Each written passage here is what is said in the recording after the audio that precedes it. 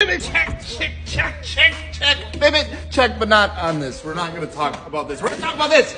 So this is fitment. I mean, Corey's 1991 BMW 318i. We are sitting on some Motegi Forged MR409s, like one of like a couple sets in the world, but the only set with the Fitment Industries logo engraved on it. That's pretty neat. Up front, we're running a 17 by 8.5 plus 10, and this is a staggered setup. So in the rear, we're running a 17 by 9.5 plus 15. So this is on air suspension, as you can see. It's got the accurate air suspension setup in it. Really nice and clean setup. Of course, E30 on air. Just kind of sounds awesome. Now, I tell you what, when we were picking out wheels for this thing, it was a pain in the butt. So we got this as best as we could. Honestly, this is some quite tucked fitment in the rear, but it looks absolutely killer. And in the front, it looks pretty dang decent as well. So let us know your thoughts down in the comments below and what kind of car you'd like to see next.